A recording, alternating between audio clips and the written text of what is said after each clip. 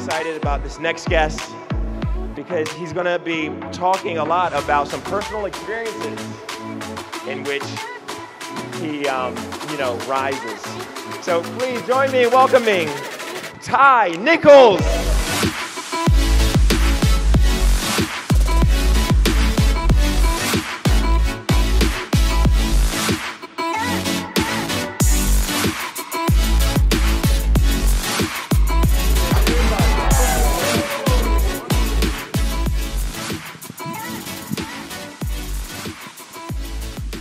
I remember when I was 12 years old and I moved to a new neighborhood, and everyone in this new neighborhood had a bike.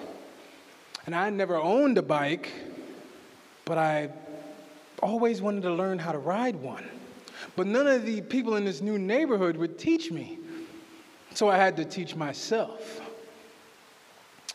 And let me tell you, it was a challenge. I was literally falling all over the place. I was running into curbs, parked cars, you name it. Some of my friends, even from back then, still laugh at me to this day. You see, I was desperate to succeed.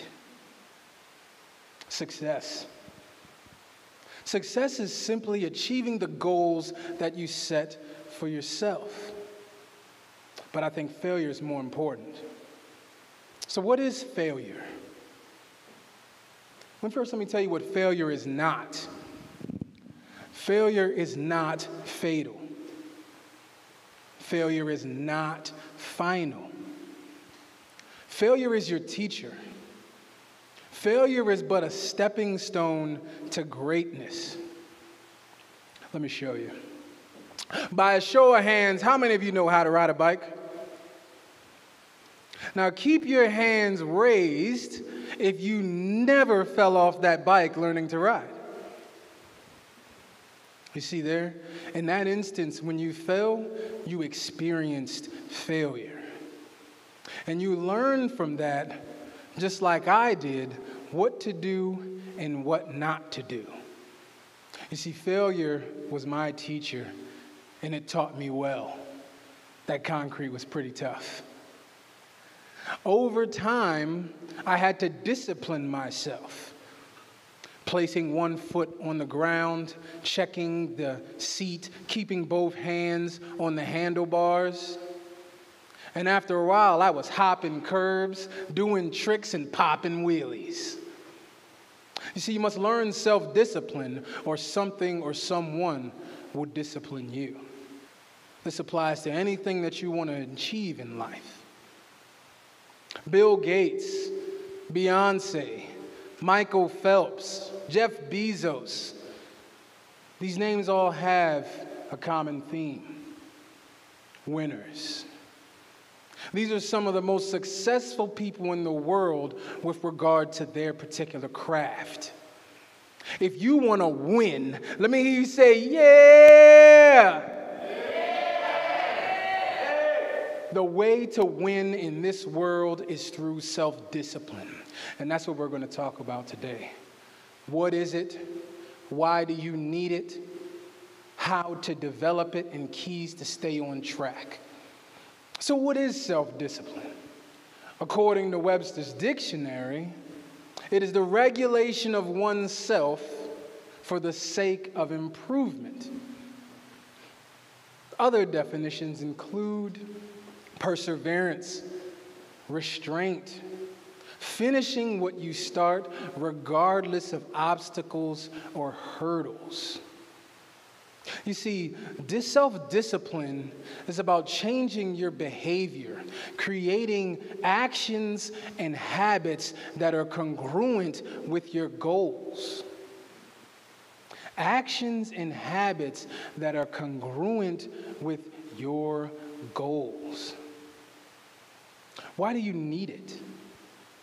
Every single person that's ever accomplished anything that's been exemplary, extraordinary, has faced difficulty.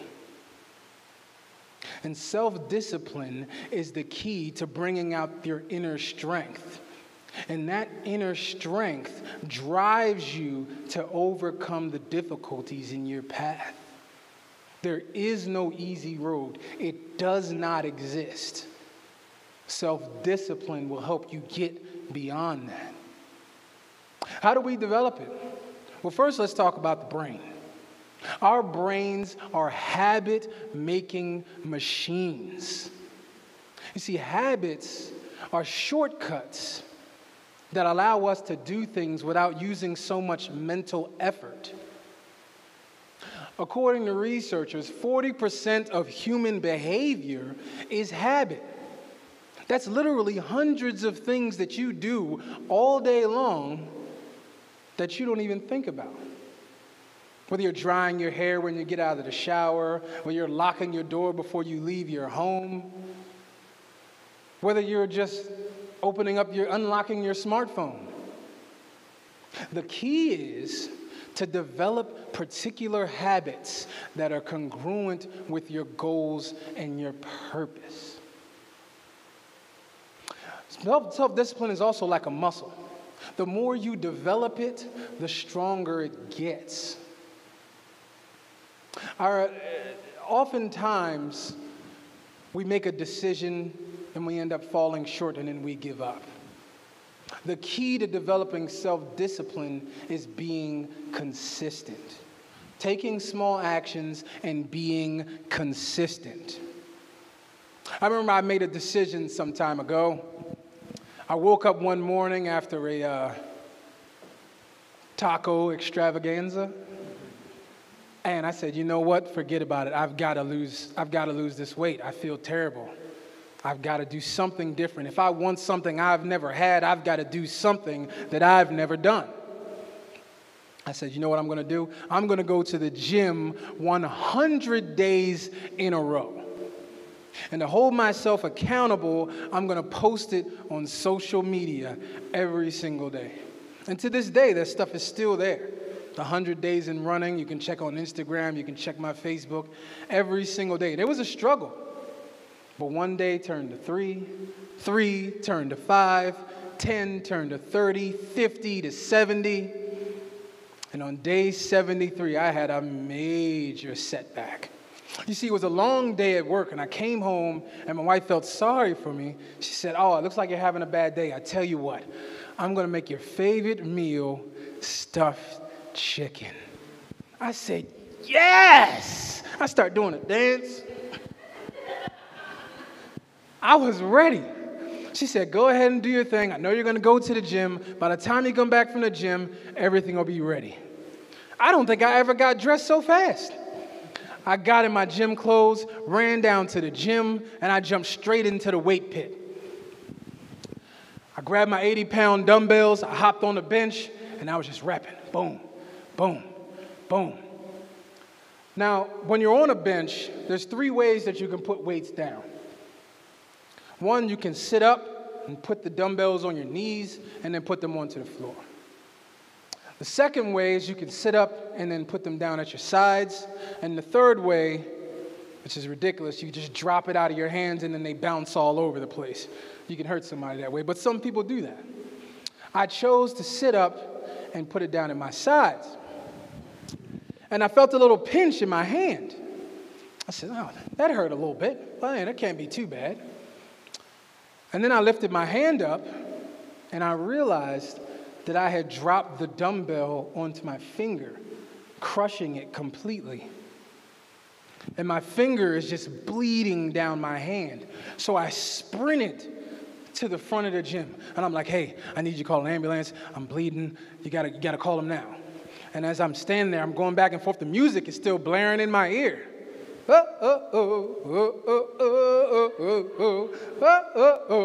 Listen, I don't always listen to music in the gym, but when I do, it's going to be Beyonce. Forget about it. So he gets on the phone with the ambulance. I said, okay, I'm going outside because the pain is starting to set in. So I'm pacing back and forth. The pain is setting in, and I have 2 thoughts on my mind. 1, am I going to lose my finger?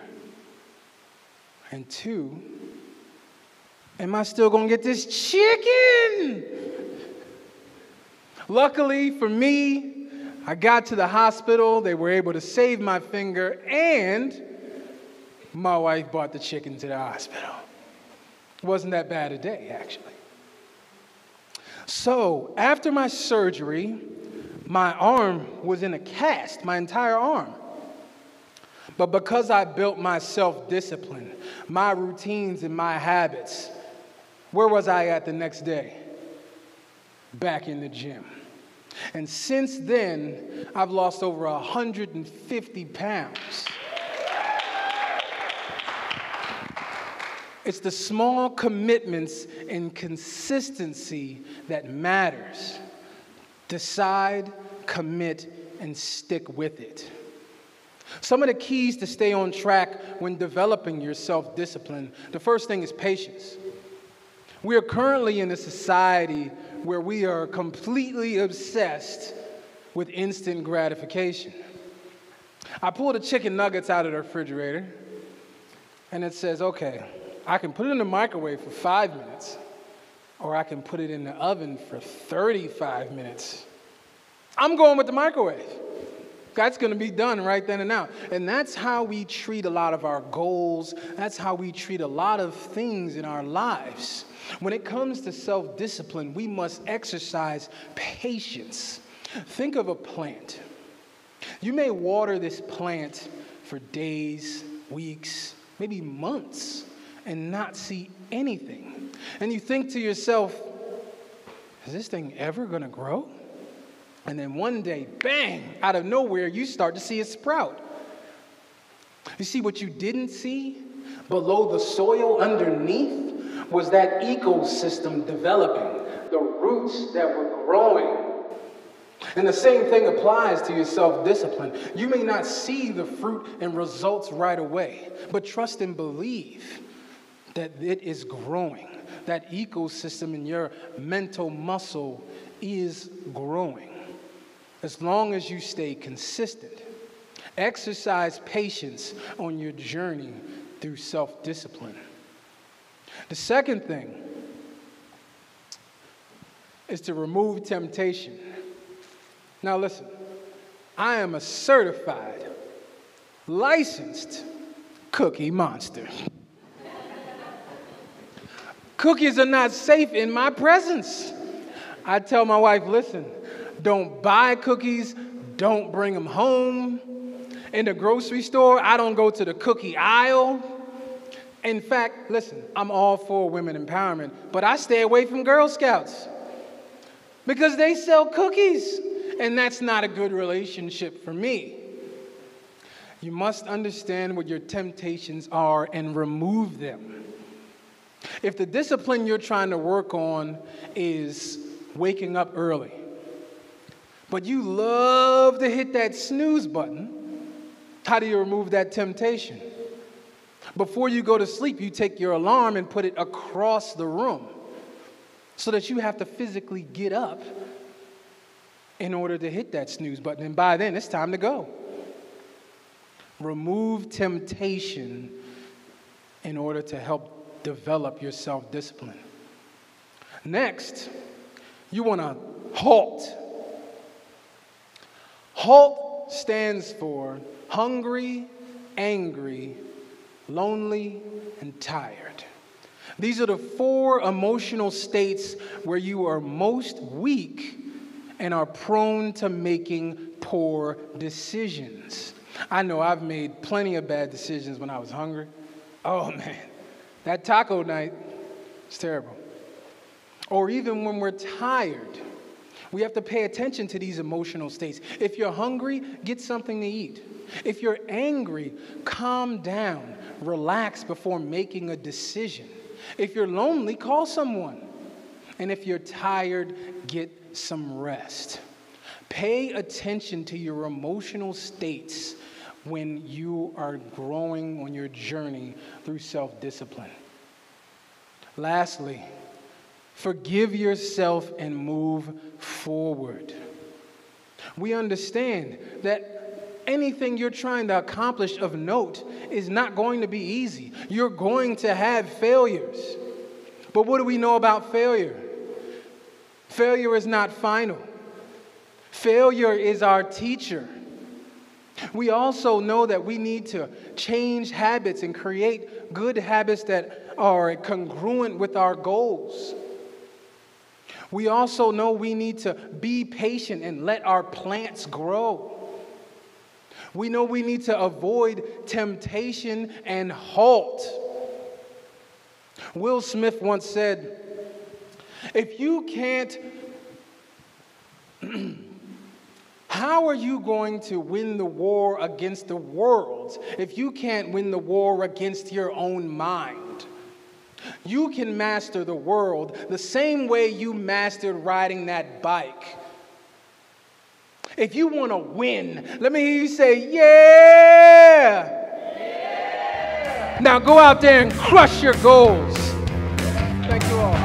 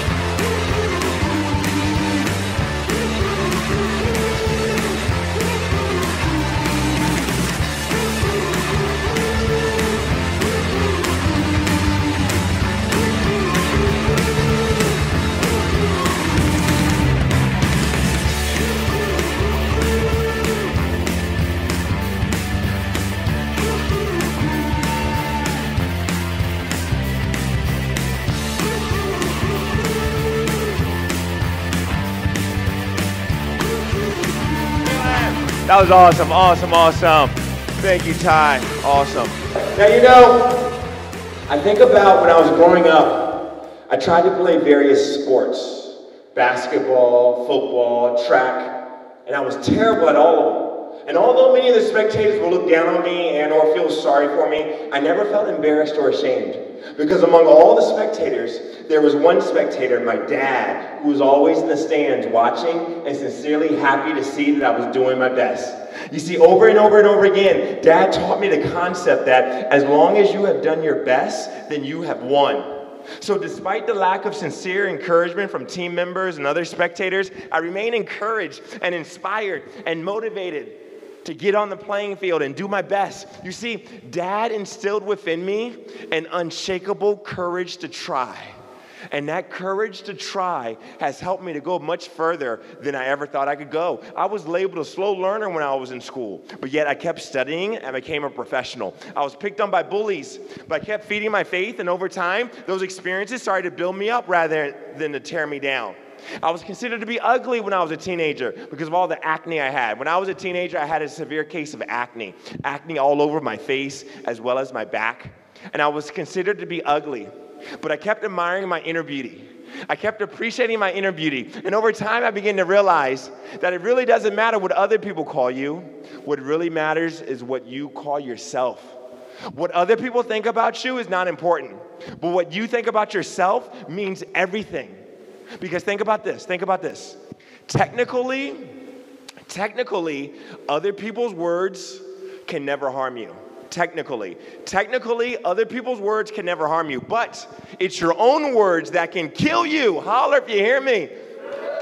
Other people's words can never harm you, but it's your own words that can kill you. So really, it's your own words, your own thoughts that you have to really guard and protect. It's your own words, your own thoughts that you have to really watch out for, because other people's words, other people's thoughts can never harm you, but it's your own words, your own thoughts that can kill you.